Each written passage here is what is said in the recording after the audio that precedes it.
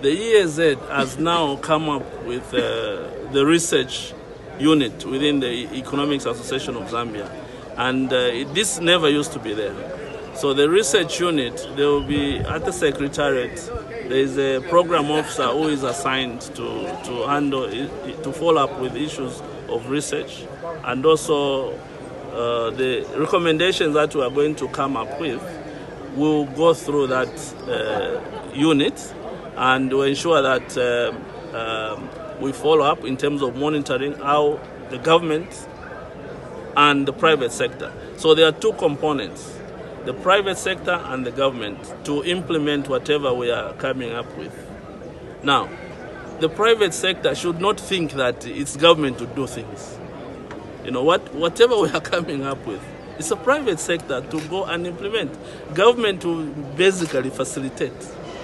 So that's the mindset that the private sector should have. But the EAZ will report next year in 2025. The Economic Summit is an annual event, so we shall report on that one.